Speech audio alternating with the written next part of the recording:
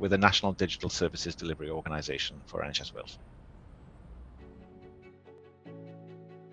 My name is Ifan Evans. I'm the Director for Strategy at Digital Health and Care Wales.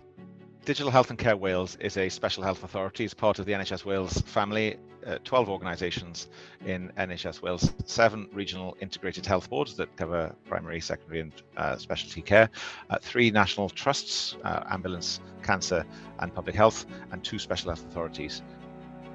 Our strategy is a healthier Wales. We deliver digital tools, data, information and a whole host of other things that help health and care professionals to deliver their services better. Remote working, remote desktops, Teams, Office 365, virtual delivery. We could never have responded to the pandemic if we hadn't used digital in the way that we did.